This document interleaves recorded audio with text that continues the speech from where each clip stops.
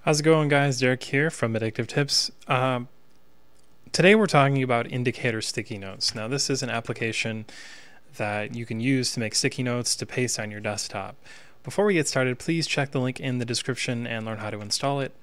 Once you do, just go ahead and open it up.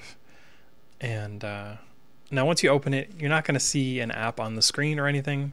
As you can see, it's still launching, but it shows up here in my system tray. So to use this application, it's very simple.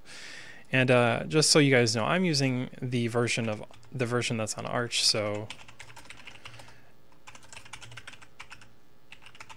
you can, if you're an Arch user, you can find it for the AUR right here, and it's also for Ubuntu, Debian, and some other distros as well. But so the way you use it is just go to the system tray and you're going to click New Note. Now I can type out my note, and doesn't really matter what it is, but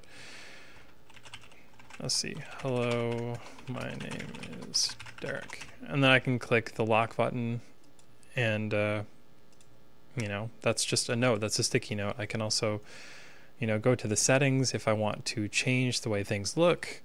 Maybe I want to make it look yellow or whatever. You can do categories, but basically this is how you make notes, and that's about all there is to it. I don't really use sticky note applications, but if you have lots of information that you want to keep for yourself, like say there's an important to-do list that you've got, you can write out your to-do list like test 2, and such, and you can lock it here. And then if you're going about your day and maybe you forgot about it, you can see it right there. And then when you want to get rid of the note, you can just click the X button and delete it. And that is basically all she wrote. That's how indicator sticky notes works. Pretty quick video here, but there's not much else to it. If you check the link in the description, you can learn a little bit more about this application.